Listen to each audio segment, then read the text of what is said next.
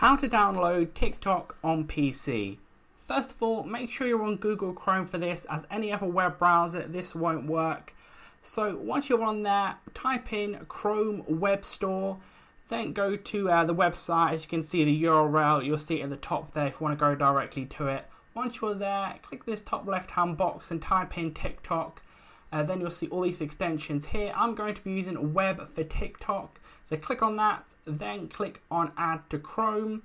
Then you want to allow it here and the pop-up there. Then click at the top right hand corner. You can just exit out of this, but you want to make sure it appears in the top right hand corner. For whatever reason, if it's not for you, click that button there and make sure it's pinned so you can see it. You can also unpin it and unpin it again whenever you want to, but click that little circle at the top right hand corner. Then you'll see it pop up here, the little TikTok display, as if you're watching it on the app on your phone. You can go ahead and scroll through it. Might actually not be able to have all the features of a regular app on TikTok, but most of them will be there.